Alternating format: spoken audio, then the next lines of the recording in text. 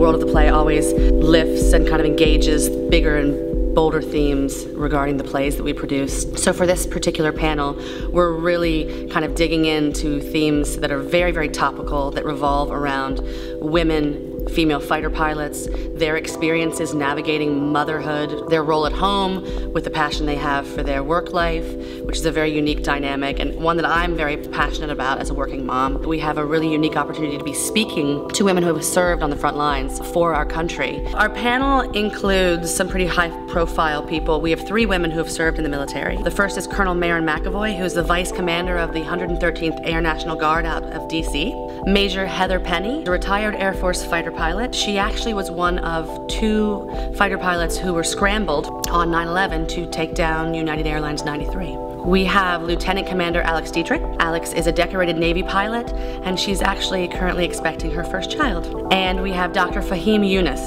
Dr. Yunus is a senior fellow at the Hofberger Center for Ethics at the University of Baltimore. He's really going to lend his perspective on drone ethics.